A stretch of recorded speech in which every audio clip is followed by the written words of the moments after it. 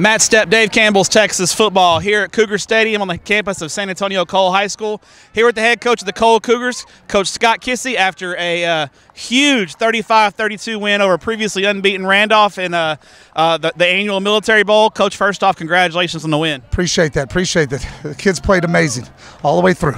At the end, you can kind of feel that they recovered the onside kick and they're undefeated. You guys, last year go 0-10, and you're doing well this year. But lesser teams might have folded up and allowed a touchdown there. But your defense at that last drive bowed their neck and stopped them and held on for the win.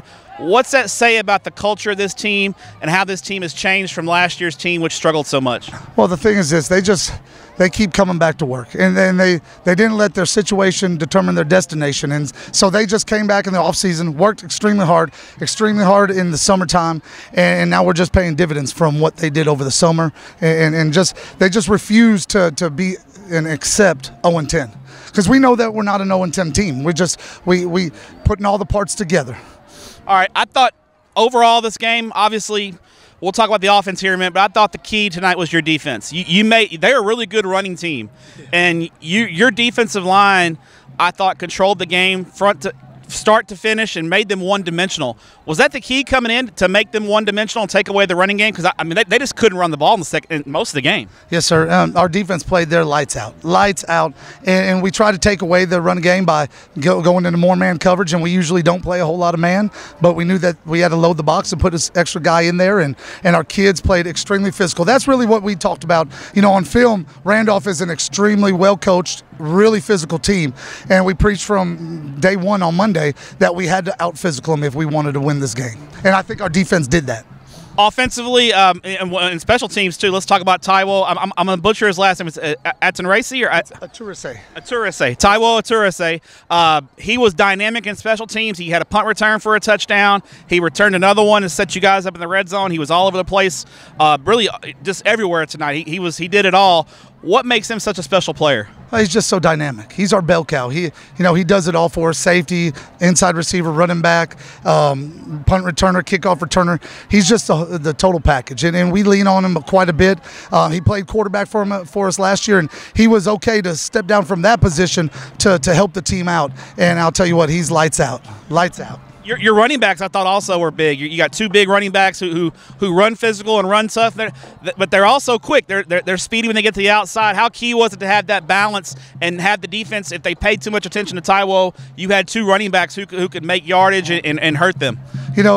Zach Blue, we came back from an injury 2 weeks ago, and we know that he makes our offense go. He gives us another dynamic, and we got a few of them that do a great job. But he gets to that, like you said, he gets to the edge and takes off and makes things happen in the open field, and he's not scared to put a foot in the ground and get north and south. He's a phenomenal player. And then our quarterback is just like another running back. He played running back for us last year, and that's sort of what we're trying to get accomplished, is have guys, to have them have to defend 11 players. Yeah, I thought your quarterback, when things broke down, he kept plays alive with his legs and was able to sometimes turn what would have been negative plays into positive plays.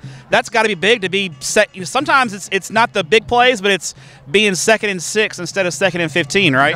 No doubt. And we lean on him, and people like, well, you're just giving up big plays. Well, he's making those big plays with his feet, and he does a phenomenal job. Sometimes it gets us in a bad situation, but more good than bad with Jackson Freds. All right, now we've got two more questions for you before I let you go. First off, you guys were, like I said, you were 0-10 last year. You have a big crowd here tonight. You guys are right in the thick of the playoff race. What's it mean when you looked out here and saw a sold-out stadium in a big game atmosphere? What does that make you and your kids? It's got to just give you guys so much life and energy. Oh, there's no doubt. And even when we were 0-10, we were bringing some people out here. But you put the rivalry with Randolph, and I'll tell you, the match between us is a little bit lopsided, with Randolph in more of the favor. So it's always good to come out here to a homestand, and a lot of people out here, the soldiers out here, and just give them a great game, a great look, and a great victory for them. Now, the job's not done. You guys are 5-3, but you still have work to do.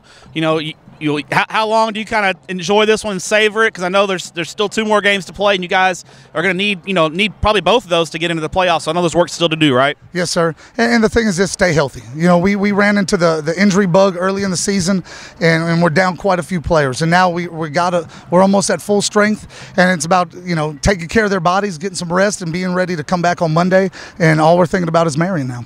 Coach, congratulations on the win. You got a heck of a ball club. Enjoy it, and I appreciate what you do for student athletes in the state of Texas. Appreciate you. Appreciate you coming and visiting us.